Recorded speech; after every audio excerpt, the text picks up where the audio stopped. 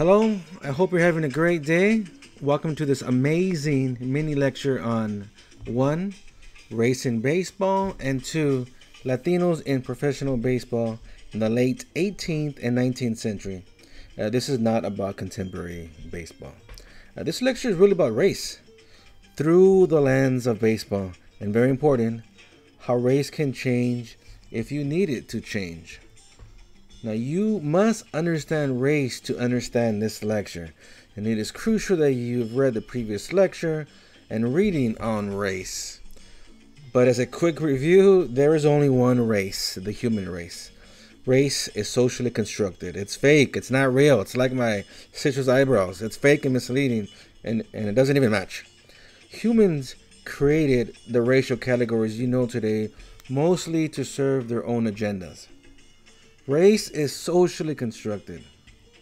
The common white, black, American Indian or Alaska Native, Asian, and Pacific Islanders races are all socially constructed. Race is a social construct, but if that's true, which it is, then race is fluid, it's fickle, and race can change, right? If it's fake, which it is, then we can fake the funk, right? By the way, what race are the two mouses and the rooster? And how did you know that they were Mexican? How do you make a mouse and a rooster Mexican? Jeez, that's racist. Be sure these things are racist, but they hint at today's lecture. How race is socially constructed and therefore can change. And with that, let's talk about Latino baseball through the lens of race. Now let me ask you, who is this man? Who is this black man? And I hope you know who he is. You better know who he is. You should know who he is. He was a great American. But he's famous for... This is Jackie Robinson, famously known as the, quote, first person to break the color line, end quote, in professional baseball in 1947. And that phrasing is extremely important here. Jackie Robinson as the first person of color to break the color line. It's a phrase still used today, nearly 75 years later. Many books harbor the same phrase, and you can see those on the screen. First to break the color line. Jackie Robinson is the freaking man. Be sure about that. He is a hero. But is Jackie the first person of color to break the color line? And what does it have to do with Chicano and Latino history? In fact, Latinos are the first, quote, colored people in Major League Baseball. In fact, 13 of the 16 Major League teams had at least one Latino on their team before Jackie Robinson broke the color line in 1947. That's 81% of the teams already had a Latino. How come you weren't taught this? Why don't you know about this? Well, that's what this lecture is for. This historical narrative makes perfect sense if you look at it through the lens of race. Jackie Robinson is still awesome, even though he went to UCLA, but this is a story about racism, baseball, and the fluidity of race. And this is important, where Latinos fit into this racial dilemma. Much of this lecture is based on Adrian Burgos Jr. amazing work playing America's game, baseball, Latinos, and the color line, and there he is sitting, smiling center stage. Over 50 Latino players from Spanish-speaking Americas appeared in Major League Baseball before Jackie Robinson in 1947. How is this possible if the color line wasn't broken until 1947? Here's the answer. Since the 1800s, nearly 80 years in total time, racist teams wanted to win, but they could not use people of color. Specifically, they couldn't use black people or people dark enough to arouse suspicion. They were banned. What did they do? They lied, they cheated, and they changed people's races, according to Adrian Burgos Jr. White owners, managers, and journalists manipulated the social construction of race to find racial ambiguity and plausible deniability. i.e., they try to fool people that players were an acceptable race, i.e., they try to socially construct someone's race. It was Latinos who were the main group to test racial tolerance and racial ambiguity. How?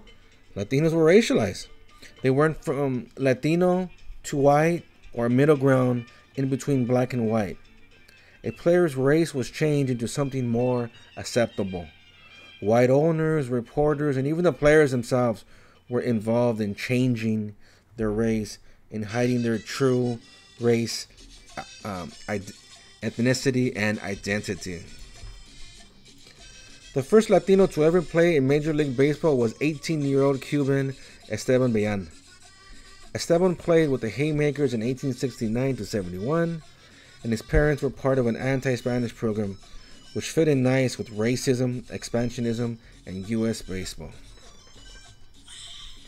In 1871, the Haymakers joined the National Association, which became the National League in 1876. The Haymakers later became the New York Giants, now the San Francisco Giants. Insert your own joke here.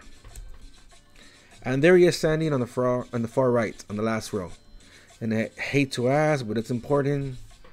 Does he look Latino?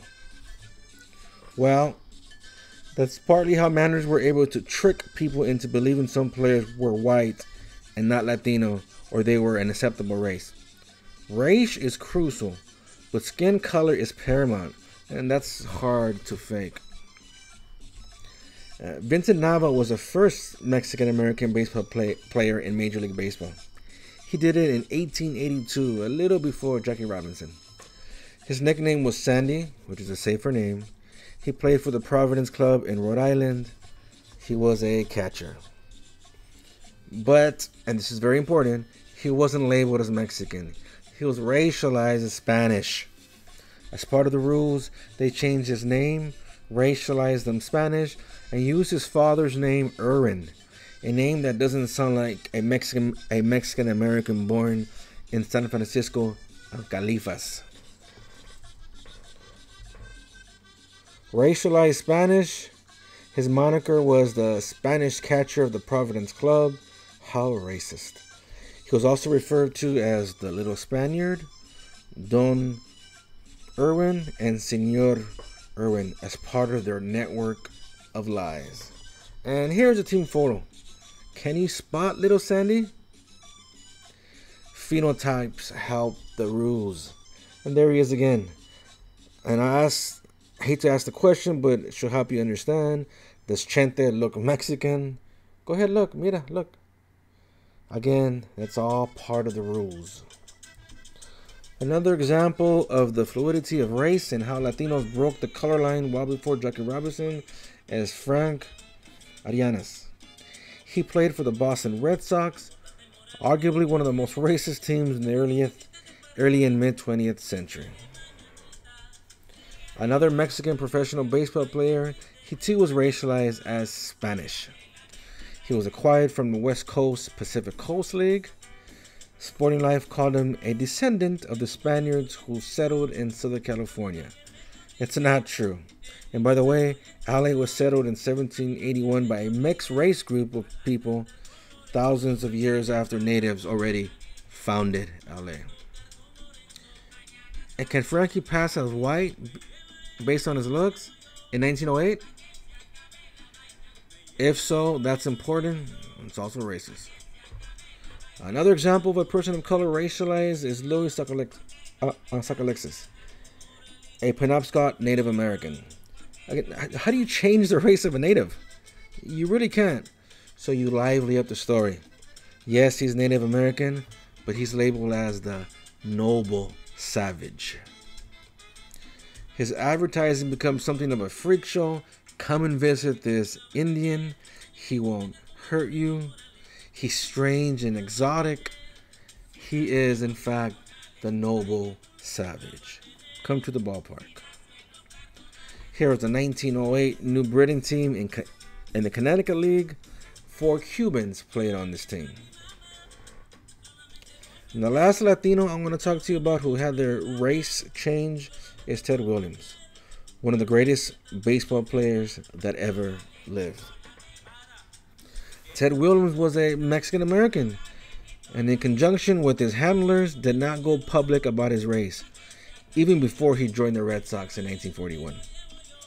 His story is interesting and complicated, and I recommend you watch the documentary, The Greatest Hitter Who Ever Lived.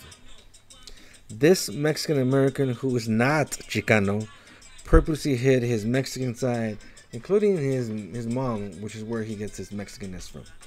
He's from San Diego, by the way. Williams was a Hall of Famer with a 406 batting average, and one of the greatest. For those of you that don't know, if you're hitting 406, you're doing pretty good. He led the American League in batting 6 times, had 2,654 hits.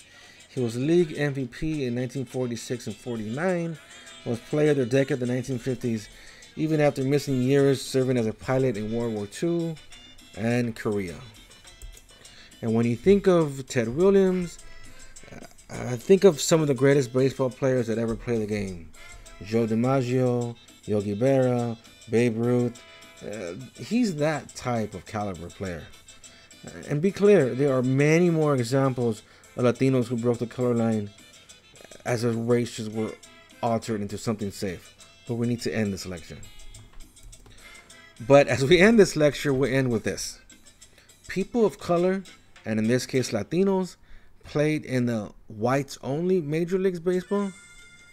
And Latinos also played in the black or Negro leagues. They play in both leagues. In 1935, Martin Diego became the first Latino from the Negro leagues in the Hall of Fame. They also hints of what Roberto Clemente called themselves as a double minority, black and Latino. Again, Latinos could play in the white leagues once their race was changed or adopted, and in the black leagues. And it shows you just how difficult it is to try to put your finger on race and where Latinos fall into American society. And here are the New York Cubans and the black or Afro leagues.